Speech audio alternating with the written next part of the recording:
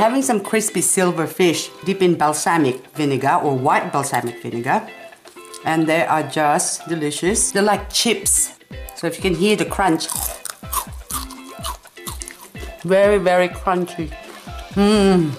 Now this is so easy to cook. Make sure you make a lot because it's not gonna last very long. So please come and join me as I show you how to cook crispy silverfish. I'm gonna have a couple more.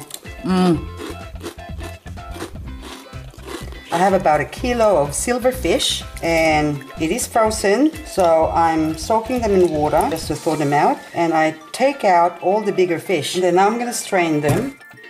I'm just gonna let the water drain. So now I've got my silverfish drained, so I just put it in the bowl, and I'm just gonna take 1 egg. Eat it.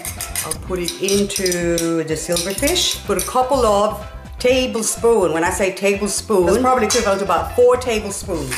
Salt, pepper, and mix it all up. So I'm using a fork to mix this all up.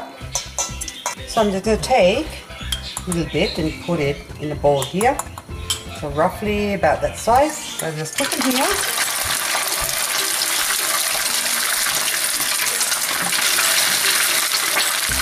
I'm just going to cover it to stop it from splattering.